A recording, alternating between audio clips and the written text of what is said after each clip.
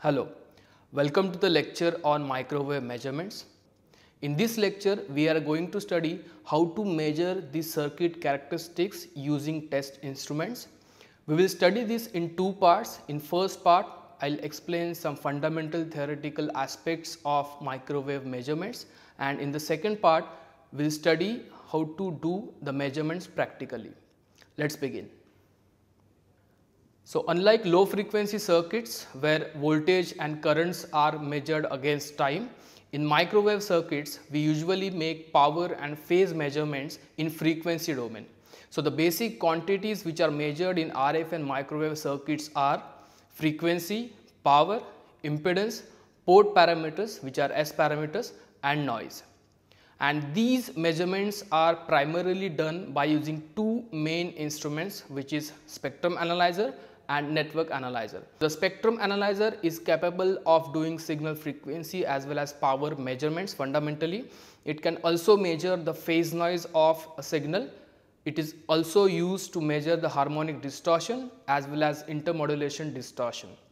Network analyzers are used for S parameter measurements primarily, and it can be also used to measure the impedance of a network, which is input or output impedance, and it is also used to measure the gain compression point, which is P1 dB of a network. Let us see how frequency, power and phase noise can be measured using a spectrum analyzer instrument. So, some basics: we have a sinusoidally varying signal V of t equal to A cos 2 pi f1 of t, and ideally the spectrum looks like this. So, we have an impulse at frequency f1 and height of this impulse should be A. But practically the impulse is flared at the bottom mainly because of phase noise present in the signal, and we can see that this phase noise is measured in dBc per hertz at some delta f offset from the center frequency, which is f1. The setup is quite simple. The DUT, which is typically a VCO or signal generator or a PLL, is connected to the input of a spectrum analyzer, and the measurements can be done accordingly. Now, for phase noise measurements, the DUT, which is VCO or PLL, has to be noisier than the spectrum analyzer's reference source. Then only the spectrum analyzer can measure the phase noise of the DUT. The power and frequency measurements are straightforward, and we will see this in the practical measurement of these quantities. Next is harmonic distortion measurement. So, you have an RF excitation source for a nonlinear DUT. The output of the DUT is connected to the input of the spectrum analyzer. Here are some settings of the spectrum analyzer, and we have to make sure that the output of the DUT, let us say in case of amplifier, should not hamper the spectrum analyzer circuitry. In that case, you may want to put an attenuator in between the DUT output and the input of the spectrum analyzer. This is a precaution we have to take. Next is IP3 measurement. So, there are two tones applied at the input of the DUT through a power combiner, and the third order intermodulation product, which is nothing but twice f1 minus f2 or twice f2 minus f1, is present at the DUT output. These are some spectrum analyzer settings. One thing to be noted here, the power combiner should give a very high isolation between these two ports, and also it should have a very high return loss for f1 and f2. Now comes network measurements, which are done using network analyzers or vector network analyzer VNA, and the DUT to be measured is placed across the two ports of the VNA. In case of two port DUT, in case of one port DUT, you simply connect it to one of the two ports available at the vector network analyzer. So, before starting the measurements of the DUT, calibration has to be done for the VNA. Calibration is a process to remove the measurement errors arising due to the imperfections within the VNA system, which are called as systematic errors, and during the process the systematic errors are actually quantified by measuring characteristics of known devices, which are called as absolute impedance standards, and once these quantified systematic errors are known, they can be adjusted in the actual DUT measurements to give more accurate results. We will see how to do the calibration process and how to actually measure the S parameters in the practical aspect of this lecture. Hello, welcome to the second part of the lecture on microwave measurements. In this lecture, we are going to demonstrate how to use spectrum analyzer and network analyzer to test or measure various characteristics of microwave circuits such as frequency, power levels, gain, phase noise, S parameters and so on. So, the instruments that we are going to use are mainly the spectrum analyzer and the network analyzer. Along with that, we are going to use a signal generator, a DC power supply, and here is another signal generator, and here you can see the spectrum analyzer. We will start with the spectrum analyzer first and then we will move to network analyzer measurements. Let us begin. So, we have a Rode and Schwartz spectrum analyzer of FSL type.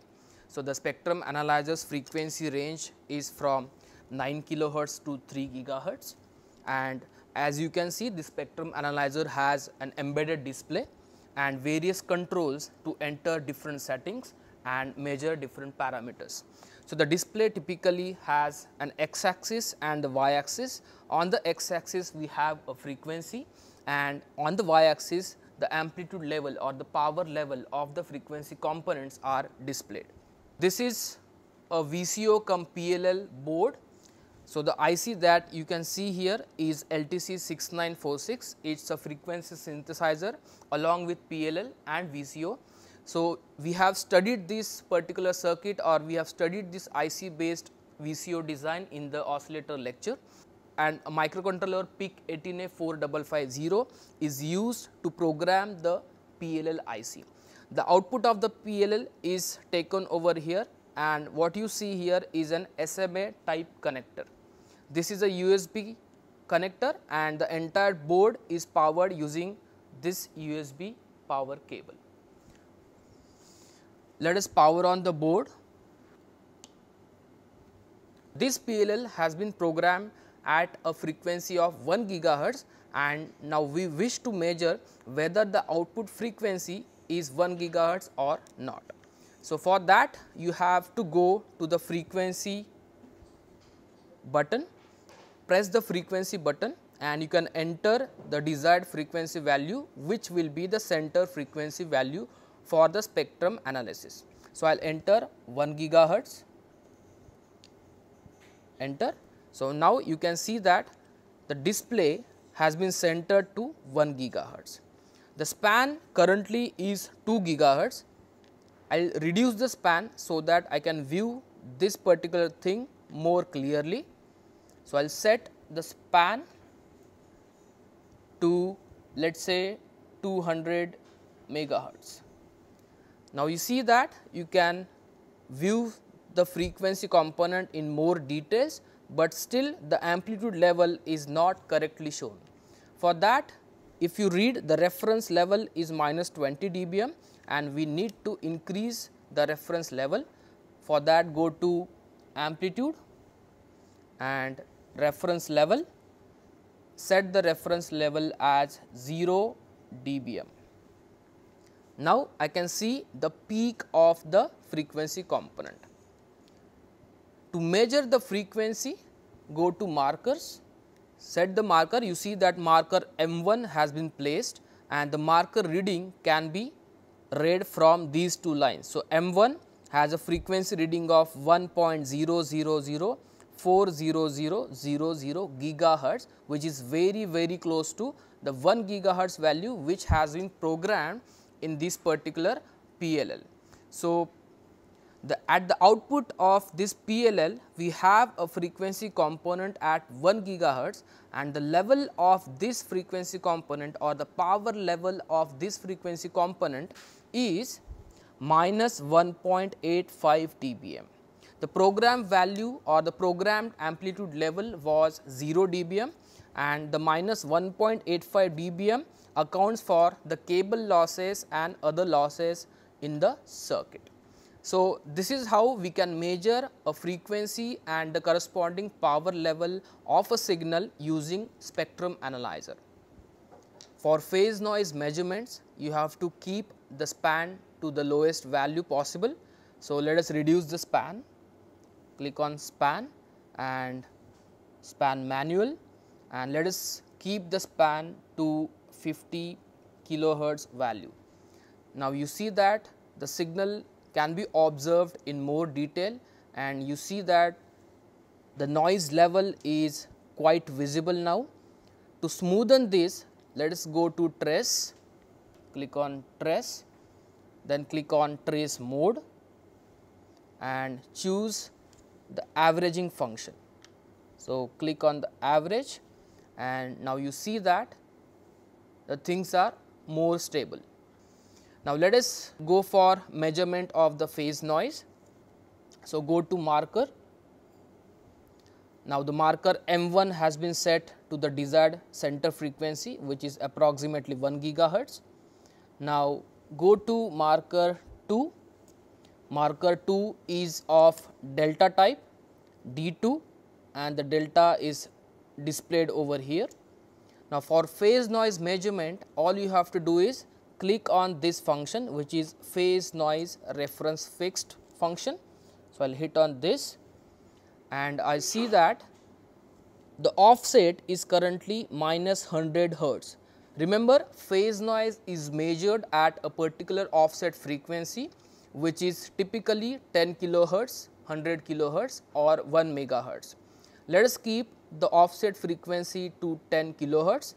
So, I will enter 10 and kilohertz, and all you have to do to know the phase noise is to read the D2 marker measurement, which is shown over here. So, if you observe phase noise 2, which corresponds to marker 2, is around 67 dBc per hertz at an offset of 10 kilohertz.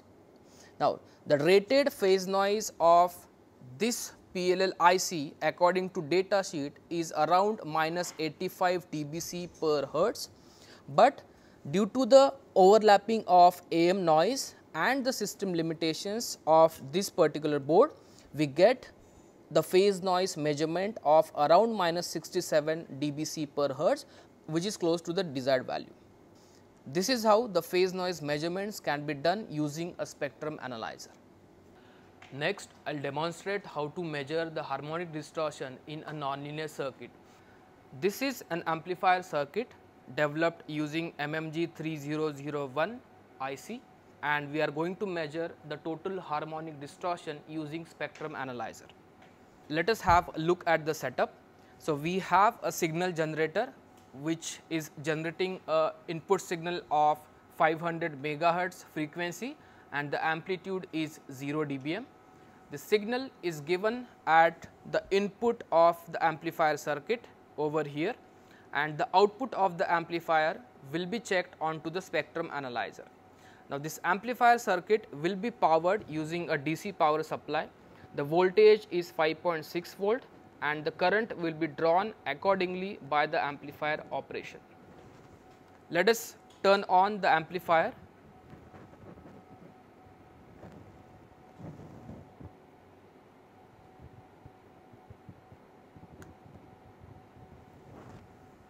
So, as you can see, the voltage is 5.6 and the amplifier is drawing around 100 milliamperes of current, which is the correct operating point.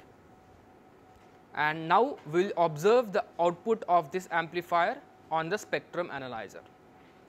As you can observe on the spectrum analyzer display, we have the fundamental frequency output, which corresponds to 500 megahertz, and we have different harmonics of the fundamental frequency appearing into the output because of the non-linearity present in the amplifier.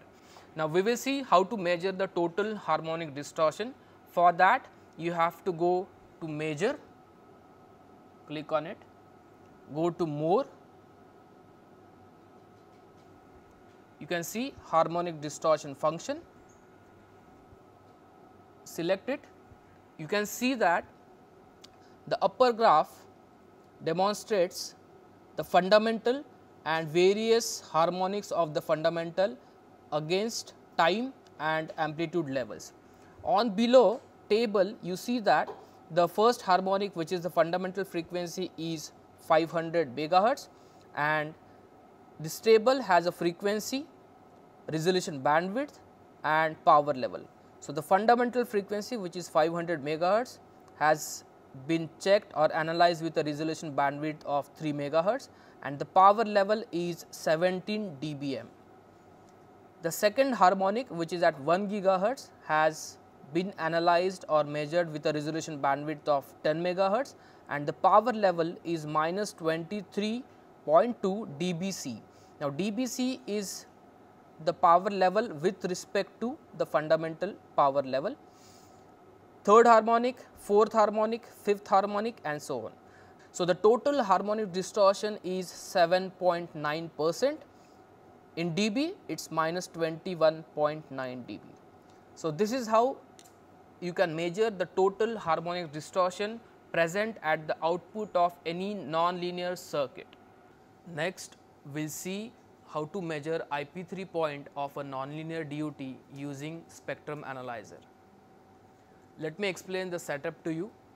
The setup contains the DUT under test, which is the MMG amplifier, which we have just seen.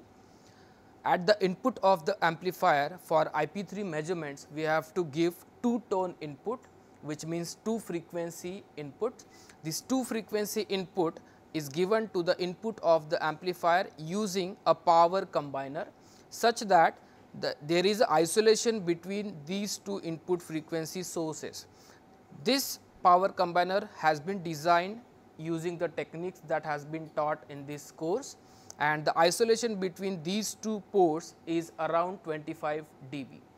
The first tone, which is at a frequency of 500 megahertz and an amplitude level of minus 5 dBm, is given to one of the input of the power combiner. Now, make sure that the amplitude levels of these 2 frequency tones has to be very close to each other or nearly equal. The MMG is powered using a DC power supply with a 5.6 volt input, and the current drawn is around 90 milliampere, which shows correct operation. Now, with the 2 tones at the input of the amplifier, we will observe the intermodulation distortion at the output of the amplifier, and the IP3 point is measured by measuring the level of the third order modulation products, which is twice F1 minus F2 or twice F2 minus F1 frequency components relative to the fundamental frequency amplitude. Let us see the response of this circuit on the spectrum analyzer display. So, this is how the output of the amplifier on the spectrum analyzer looks like. So, as you can observe, there are 2 fundamental outputs which correspond to the 2 tone input signals, and along with those you can see various spurious signals generated, and we are interested in the third order spurious signals or third order distortion signals, which are at 200 megahertz and 1.1 gigahertz according to the input signals of 500 megahertz and 800 megahertz. So, twice F1 minus F2 or twice F2 minus F1 will give us the values of 200 megahertz and 1.1 gigahertz. Let us verify that we get some signals at these frequencies. For that, let us go to markers, and we have marker M1. You can move the marker like this, and you observe that at 200 megahertz we do have some signal, which is nothing but twice F1 minus F2, where F1 is 500 megahertz, F2 is 800 megahertz, and at 1.1 let us see if we have any signal. So, even at 1.1 gigahertz we do have some signal at an amplitude level of minus 35 dBm, and the TOI, which is third order intercept point, can be measured by using inbuilt functionality of the spectrum analyzer. For that, again go to the measure tab. So, click on this button measure, and you see that you have a TOI function here. Just select that function and you observe that there are two markers M1 and M2 at the fundamental frequencies. So, M1 is at 505 which is close to 500 megahertz, M2 is at 800 megahertz approximately, and M3 and M4 should be at the desired third order products. So, let us move the markers slightly so that they are at the exact level. So, M2 or M3 I will move it to 200 megahertz and M3 I will slightly move it to 1.1 gigahertz. Okay. And the third order intercept point, as you can read from this line, is 29.6 dBm. The data sheet mentions the TOI to be 32 dBm, which is the output IP3 point, and the measured value by using this spectrum analyzer and this setup is 29 dBm, which is very close to the specified value. Hello, here we will be using vector network analyzer to measure input impedance, S parameter and VSWR and phase. So, you have been taught many microstrip circuits like power combiner, filter, coupler, etc. In this case, vector network analyzer that we are using is a two-port vector network analyzer. So, here we will be using this power combiner to measure the S parameters, input impedance and VSWR. So, the vector network analyzer that we are using is E5071C. The frequency range for this vector network analyzer is from 100 kilohertz to 8.5 gigahertz. So, to start the measurement, firstly you should be knowing about your DUT, what is the frequency range in which you want to do the measurement. So, this device that I showed you, power combiner, is designed for GSM 900 band. The bandwidth that it provides is from 400 to 1.4 gigahertz. So, we will select the frequency range accordingly. In order to select the frequency range, select start, give the start frequency range, that is 400 megahertz, then give stop frequency range as 1.4 gigahertz. Then you need to do the calibration.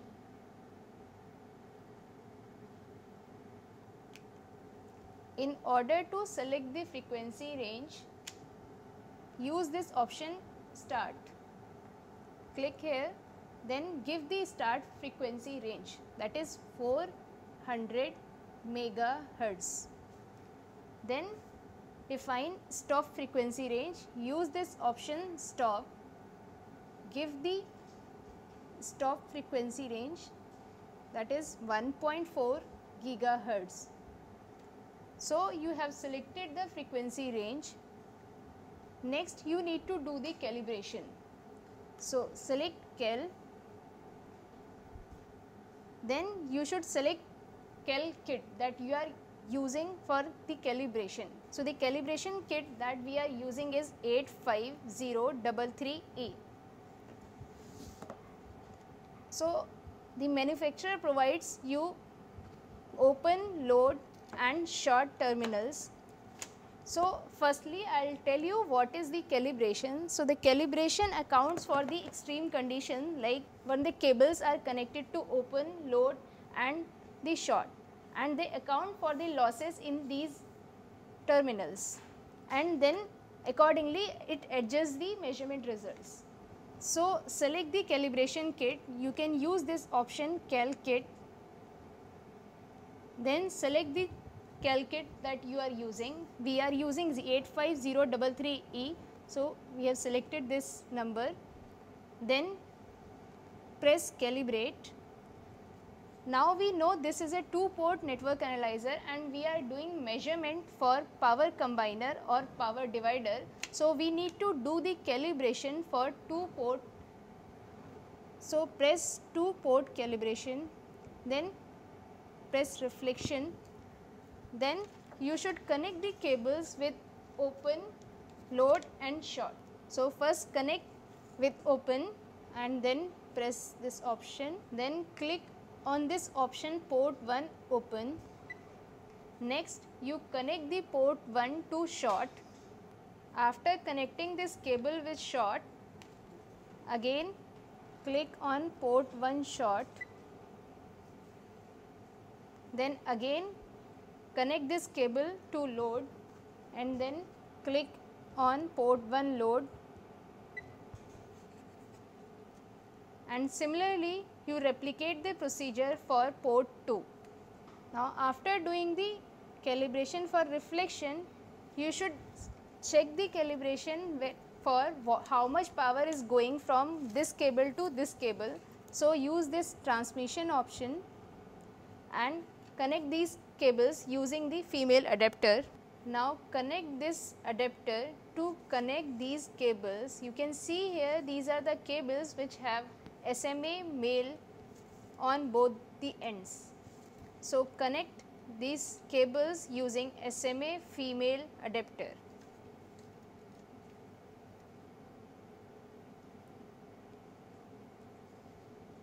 After connecting this, just click on this option port 1 to port 2 through. We have just connected these cables, so S21 and S12 ideally it should be 0, but it is showing some value which is because of the losses in the cable. However, if you see S11 and S22, they are well below 20 dB throughout the range. After doing this, just press done and disconnect the adapter. So after doing calibration, this vector network analyzer accommodate the losses in the cable. So here you can see this S11 is 0. You can also see S21. So it is less than -50 dB. So it is calibrated. Now you should connect your device to these cables to do the measurement. You can also save this calibration state using this option save recall, then select save type state and cal, then select state only and save state, and you can define whatever name you want to define. So I'll just maybe the name as 1 2 3 4 5 and then enter. So at the later stage, if you don't want to repeat the calibration, you can recall this calibration state. In order to recall, select save and recall, then recall state, and then from file dialog box you can use the state that you have saved. Okay. Now you connect these cables with the DUT. Since we have only 2 port vector network analyzer, so we will have to terminate one port with load. So here I have connected these cables at the 2 ports and I will terminate the third port with load. Then you can see S21, that is the transmission from port 1 to port 2. So this is S21. If you want to see S11, S21, all the transmission and reflection coefficient in one window, then just select this display and select the number of traces as 4, and then you define these traces. In order to define, select measure, then let us say for the first trace we will give the value S11, for the next trace we will define S21, and for the next trace again we will define S12, and for last trace we will define S22. Okay. Now after allocating all the traces, that is S11, S21, S12 and S22, you can see here all the transmission coefficient and reflection coefficient in one window. Now just to locate the value of these transmission coefficient or reflection coefficient, select marker, press marker 1, then you can move the position as per your desired frequency point. Okay. So in our case, just maybe select 900 megahertz. So here you can see the value of green curve, that is S22 at 900 megahertz. Now if you want to see S21, all you need to do is move to next trace. Okay. Now here you can see the value of S21 is minus 4.4 dB. So ideally this power divider should provide minus 3 dB, but this power divider is designed on FR4 substrate which is lossy, so that is why you are getting minus 4.4 dB, and S11 you are getting minus 17 dB. You can see here it is well below 10 dB throughout the frequency range. So this is how you calculate the transmission coefficient and reflection coefficient. Now I want to show you that when you connect the output ports of these power divider, how much will be the isolation. Now if I connect these two cables at these two output ports and terminate the other port with 50 ohm like this, then I should get the isolated power, that is how much power is going from this port to this port, and that will be the measure of S21. Now you come to window, here you can see blue line or the pink line, it shows you the value of S21. So if you just try to locate one more marker, go to marker, then select one more marker and then just try to locate it, just give the value 700 megahertz, and for marker 1 maybe give value 1000 megahertz. So here you can see that the isolation between these ports is less than 20 dB throughout this particular frequency range. So we can say that the output ports are isolated. So this is how you can measure the various parameter of your device, whether it is a one port device or two port device.